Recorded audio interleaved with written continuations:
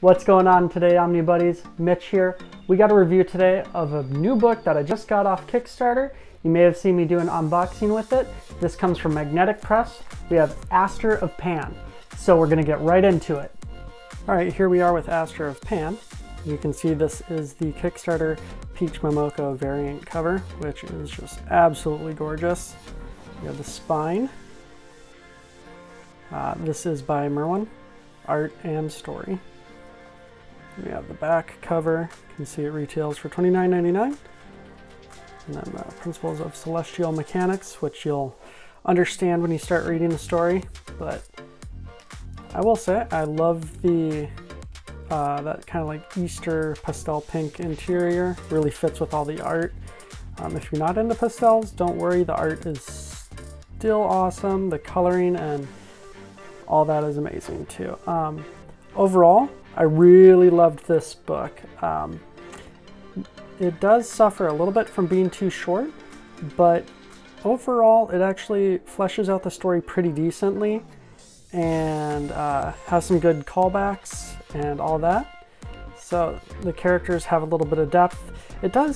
I did find it a little bit jarring. It skips around slightly. It almost feels like a jump cut if you kind of know what that is in filmmaking, where it just kind of, you're going along, and all of a sudden, boom, you're on the next step, or it kind of stutters along and you're thrown a little bit, but overall you just kind of, you get a little bit used to that method of storytelling in this book. Very cool art again. Great heart by the characters. They're pretty fleshed out. Some of it you don't really understand at the beginning, and it seems like they're pretty one-dimensional, but it definitely adds some dimension as you go through and you find out a little bit more about these characters. I'm trying to not spend too much time on it so it doesn't get spoiled, but as you can see, it's how to explain this, kind of like Hunger Games meets almost Waterworld, I would say. Not so much of the water, but does have some of that in here. A little bit of that Waterworld with a lot of Hunger Games. So that'll kind of give you a little bit of idea of what you're looking at here. But overall, the art, again, gorgeous. Colors, I really like these kind of muted tone colors. And the story is actually really good.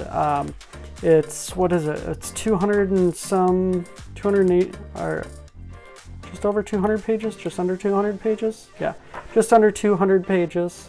I'm not going to show you too much. Well, let's see. I think there's some stuff at the back. Nope, there isn't. So that's just it at the back. There's no extras or anything like that.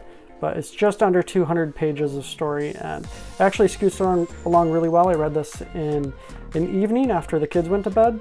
I tend to take a little bit of time while I'm reading to stare at the art, just to give you an idea of how long that took. I think it was about an hour and a half that it took me to read, so it wasn't too long. Sat down, plowed through it. I would recommend doing the same too. So instead of watching a movie one night, read this book. You can still pick it up on Magnetic Press's website. Again, it's by Merwan. I hope I'm saying that correctly. It's Aster of Pan. So that's a quick look at Aster of Pan from Magnetic Press. It's still available on their website, so go and check that out if you haven't. If you have read it, comment, let me know, let's talk about it, see what you thought. I love talking with you, so like, subscribe, share, do all those things. Take care.